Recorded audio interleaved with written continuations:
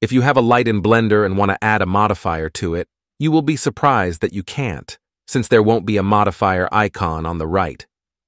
Like I can add an array to this lamp model, but with the spot I have, things become tricky. What we need to do is place the cursor on the spot with the Shift-S cursor to selected, then add a mesh that won't affect the scene, and the best one for that is a single vertex. You can make it by collapsing plane vertices or just using the extra mesh add-on in Blender which is built in it.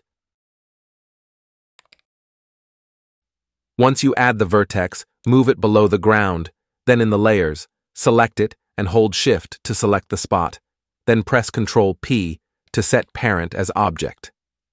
It will appear like this, the vertex at the top, and inside it will be the spotlight, and we can now add any modifier we want to the vertex, such as the array, change it from relative to constant, and array the mesh. Then, in the Object settings, under the Instancing tab, change it from None to Vertices, and it should apply the modifier to any light parent with the mesh. You might say, why do we do all this? We can just copy it and be done with that. The thing is, with modifiers and light, the door is open to many cool things.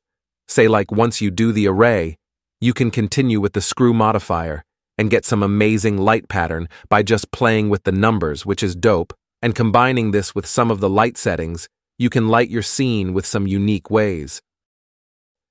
If you don't like the screw, then what about the build modifier? With this, we can play the lights one by one or randomly by adjusting the build settings.